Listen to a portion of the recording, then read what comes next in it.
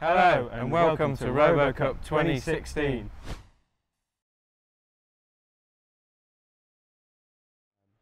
So if you don't know much about RoboCup, there's several different disciplines. The whole event is basically like a collection of different events. You've got the RoboCup Soccer, you've got the Rescue League, the simulation, at home. So there's all these different competitions going on at the same time. So we're competing in the RoboCup Rescue, which is sort of like a simulated disaster scenario. So where a robot might be sent in to search for survivors and things like that, or dangerous substances, rather than sending in a human rescue team. So you use the robot as it's more sort of expendable than human life really. We've got 2 setup days before the competition starts, so we've got 3 days of competing before the teams are selected for the finals. So we're basically doing some testing, just doing some final alterations. We've had the arm and the chassis working separately for our robot before we arrived here. We bolted them together just before we left, and now we're just doing the final tweaks to get it all together. We know it works on the bench, we're just getting it all soldered together, wired together, and getting it all tested before we then come and do some practicing.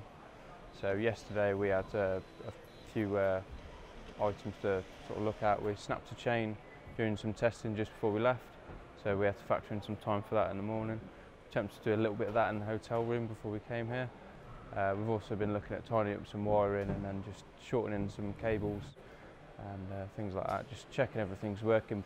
So we've got multiple obstacles. We've got like 45-degree inclines. We've got these blocks. There's a car that's got doors open, simulating like survivors being stuck in a car in an earthquake scenario, for example. We've got steps.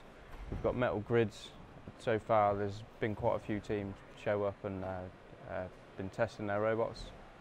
Looking from our perspective, ours is quite a small one compared to a lot of people's. However, we've got advantages in terms of mobility, so we're quite strong in that particular almost discipline.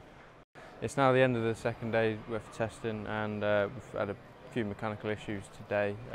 Just upon driving around the course, upon putting our back flippers down, we've had a chain break. So we've had it happen before, so this time we're going to try a different chain from a different manufacturer to see if that makes any difference. We're hoping it might be a bit stronger. Apparently it's got hardened pins in it, so hoping it might solve the issue. And yeah, just going to replace that tonight and then see how we go in the morning.